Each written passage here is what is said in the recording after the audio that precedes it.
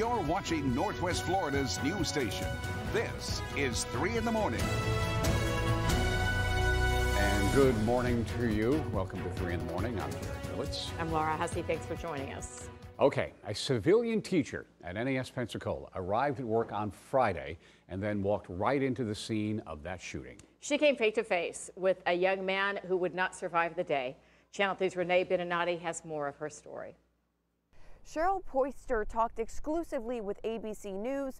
She says she's been an instructor here at NAS Pensacola for more than 5 years. But Friday is a day she will never forget. Poyster says one of the victims of the shooting actually saved her life. My students are amazing.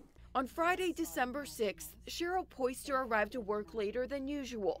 But that's not the only unusual thing she did that day. I usually go in a different door, but this time we were at the front door. She teaches a fundamental skills training class in building 633 at NAS Pensacola.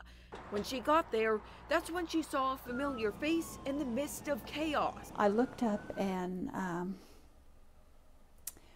young Ensign Watson came through the door and he collapsed. He fell on the steps. She's talking about 23-year-old Ensign Joshua Watson, who had just moved to Pensacola 2 weeks before to fulfill his dreams of becoming a pilot.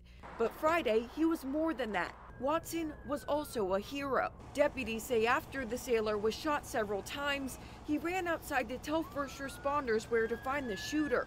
Poyster says if it weren't for Watson's sacrifice the last minutes of his life, she wouldn't be alive today. I would have walked through that door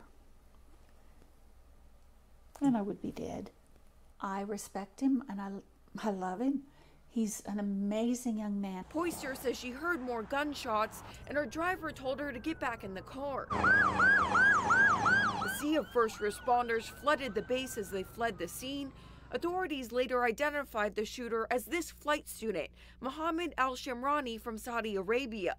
Poyster says many of her students are Saudi nationals, but she wants the community to not rush to judge them. As a teacher, I'm pretty much in heaven. I don't see cell phones, no talking in class. They're always on time. You don't do better than that.